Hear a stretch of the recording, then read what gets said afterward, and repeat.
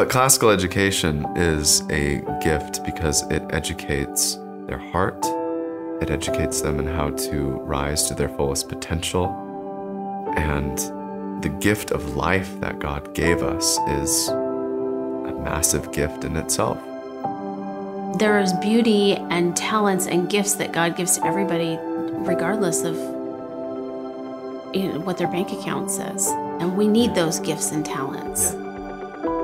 And Scripture teaches all gifts are meant to be shared. Like we're blessed so that we can bless.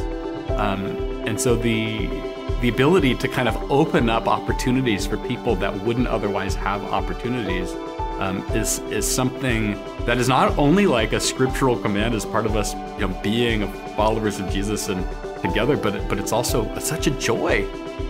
We've been so captivated as a family by this education, and I want to share it with other people. I want other people to be able to come to our school and rejoice in knowing that we've been able to extend our blessings to others. There just isn't a whole lot out there like this, and this education is truly a gift to a child.